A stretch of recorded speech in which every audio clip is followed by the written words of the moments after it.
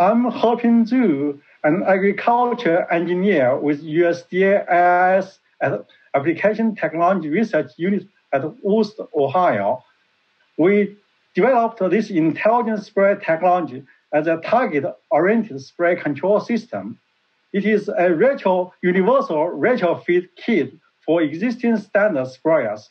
With the control system, the sprayers can see individual trees, measure their height, width, and foliage density, and then spray the amount of chemicals to match foliage volume of each tree in real time.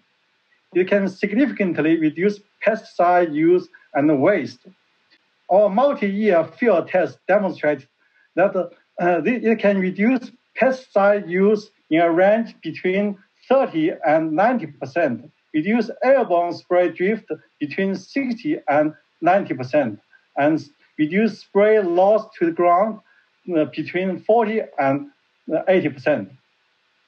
Growers who used this spray system have reported the chemical savings in a range between $56 and $812 per acre annually, depending on crop types. This cost saving does not include labor and fuel savings. It saves growers money, it is good for our environmentals, and it offers a sustainable and environmentally responsible approach to protecting crops.